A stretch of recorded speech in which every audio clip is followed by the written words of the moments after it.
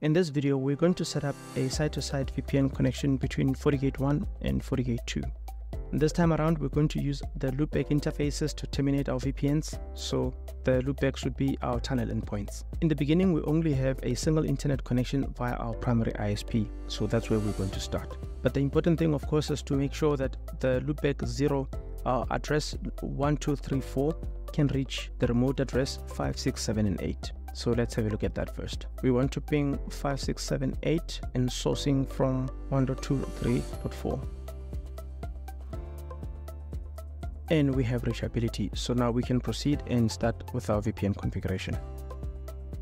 So we're in FortiGate 1, we go to IPSec and create a new one, call it tunnel 0. The remote gateway is 5, 6, 7, 8. And our source interface for this VPN is Loopback 0, our local tunnel endpoint. We'll use Fortinet as our pre-shared key, IP version 2. We'll use AES-256 GCM, PRF SHA-256. And on phase 2, we'll use the same. Let's not forget to enable auto-negotiate. We're done on FortiGate 1. Let's have a look at FortiGate 2. And to set up our tunnel on FortiGate 2, we go to VPN, IPSec tunnels, and we create new. I'll also call this tunnel 0. The remote gateway would be 1, 2, 3, 4, hanging off Loopback 0 interface, Fortinet, IP version 2, AES-256 GCM, and we do the same for phase 2 and enable auto negotiate and click on OK. And now let's have a look at our security policy on both devices. We have a security policy on FortiGate 2 that will allow all traffic, and this is just for the purpose of this lab, so that it's one less thing for us to do. And on FortiGate 1 we actually have the same. There's our policy allowing any traffic to anywhere, and we know that our routing is in place because we have our default route via the primary internet connection. Let's see if our VPN is up. And it looks like our VPN is up. And with our VPN connections being up, now let's route our LAN connections. On FortiGate 1, we go to network, static routes, and our destination is going to be 20.20.20. And this, we want to use the tunnel interface as our exit interface. That will be /32. And we do the same thing on FortiGate 2. We route to 10.10.10.10.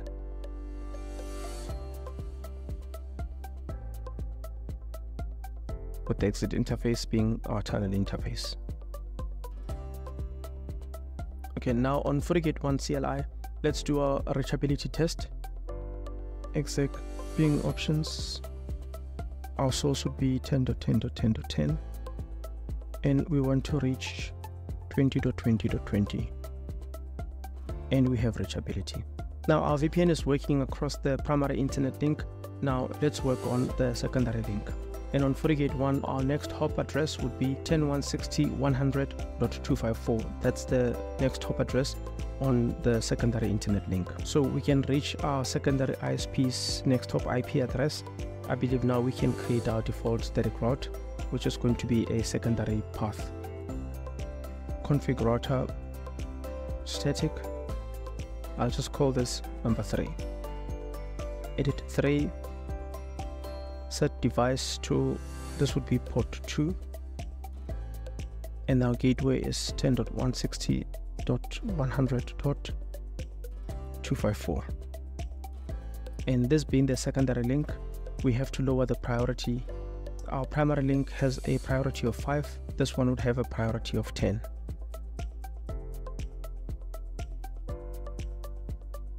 And our secondary default static route is in place, but our primary has a lower priority. That means it's always going to be preferred. Just much like we did in the previous video, we have to set up a link monitor so that it helps us with the automatic failover between the two links in case the primary fails over. Config system link monitor. Once again, I'm gonna call this primary. Our source interface will be port 1. and our destination server is going to be 10.160. It will be this IP address over here, 10.160.10.254, and our source IP would be 10.160.10.1. Now for the next one, our secondary.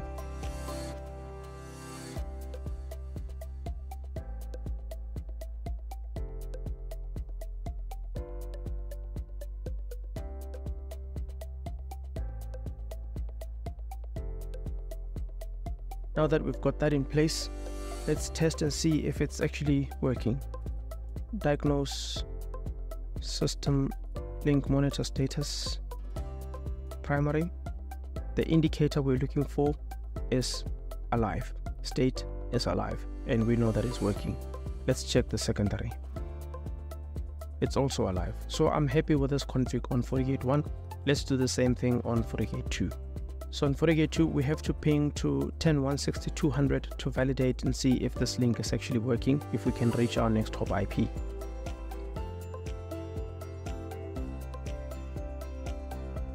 .254.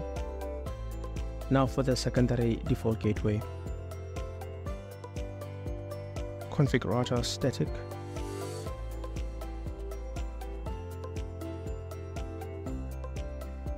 And our gateway is 10.160.200.254, and our exit interface is port 2.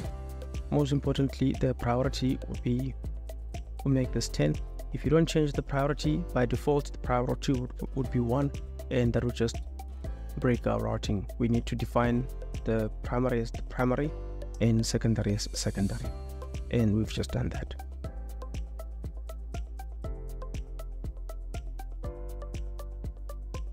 And that path is now visible in the route table. Now for our link monitor configuration. Let's start with a primary link probe, and once again we'll call this primary.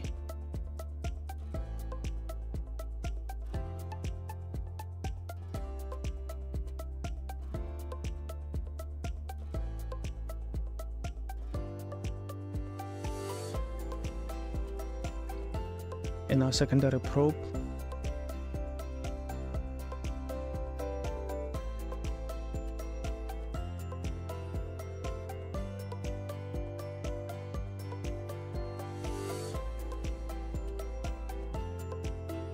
Our primary associated to port 1, secondary port 2, and 10.160.200 for the secondary, and 10.160.20 for the primary. This looks okay to me.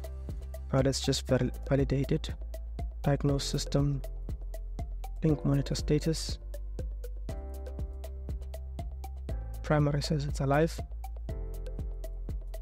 Secondary says it's alive. So these are some of the moving parts that we need to put into place, and we know that our VPN is working. Now it's time to do a reachability test from LAN 10 to LAN 20. Exec ping options, source would be LAN 10. I'll set the repeat count to say 1000, and then let's ping to 20.20.20.20.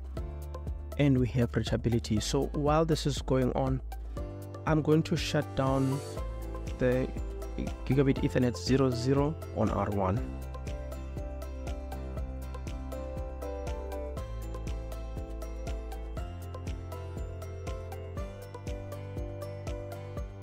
And the interface is down,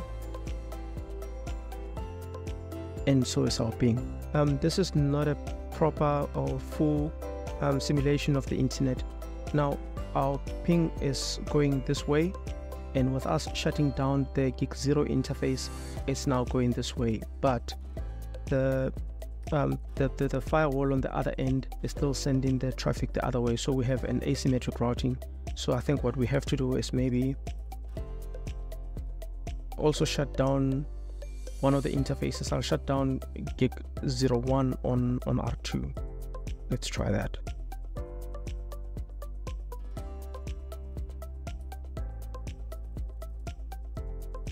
Interface GI 001 shut. Yes. And our VPN connection resumes, now this time going over the secondary internet link. And this brings us to the end of this video. Thank you for watching.